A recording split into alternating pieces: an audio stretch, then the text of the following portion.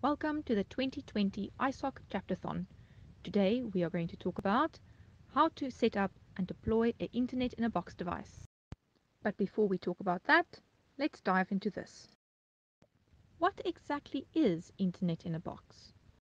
Imagine being able to download books, do research, and do your school homework without accessing the Internet. Internet in a Box allows you to do just that by hosting the world's free knowledge on an online hotspot.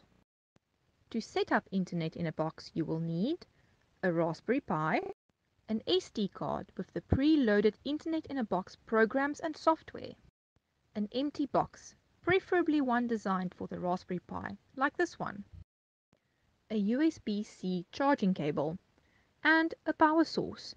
In this case, we're using a power bank, but you can plug the charger into the wall or use a battery. You are now ready to start. Begin by taking your Raspberry Pi out of the box.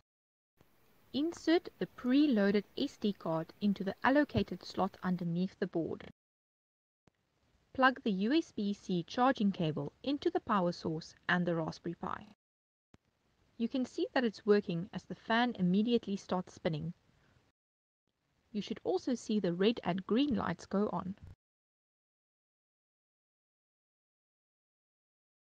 You can now connect your phone or laptop to the Internet in a Box device. Start by checking that the Wi-Fi on your phone is turned on.